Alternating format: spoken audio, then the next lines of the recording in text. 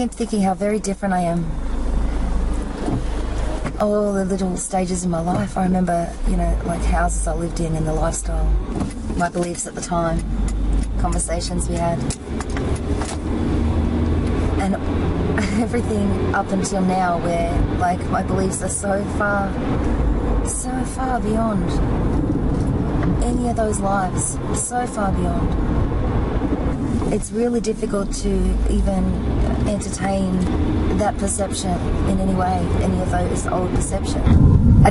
I really think it's just that unique, you know, spent my entire life dying, had the final death kind of thing, that surrender, went through a life review while still being alive. You know, I think a lot of people go through their life review minutes before they're dead, and because I've had my life review earlier and had a lot of, like, I wish I had have, I could have, maybe I could have made a difference, maybe I didn't need to hold on to the past in a negative way.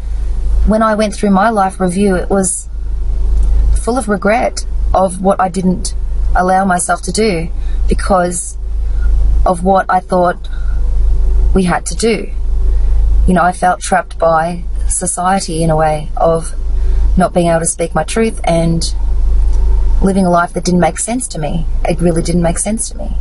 A lot of things in this world did not make sense to me. But I was doing it. I was part of it. I was another zombie. And I honestly, when I look back at some of the, like even today when I was looking back at some of those lives that I've lived in this life, I really wasn't conscious of being conscious. And now that I am conscious of being conscious, I have this, I really get gung-ho about wanting to do what I can before I die versus, you know, coming up against brick walls where I can't. And like going, shit, you know, this is just, even when you have the will, even when you let your ego go, even when you really decide to not let other people tell you who you are, I still feel trapped. I meet others that also feel the same way, but we're so different because of our different experiences that I haven't been able to find a way to unite with like minds to be able to do the things that we are called to do. And I still go through my little crises and traumas and things like that as I'm letting go of the past, which make me doubt, you know, it makes me doubt whether it's even worth, is this real or is it not worth doing? Is it just we're here, we're going to keep coming against like impossible odds? There's not enough people who want the same thing to be able to have it. Like people are, like most of the people are happy with the way things are, or they're not happy but they're just going to go along with it no matter what. And yet I feel compelled to unite and collaborate with others and see what can be done. But I wonder where this comes from.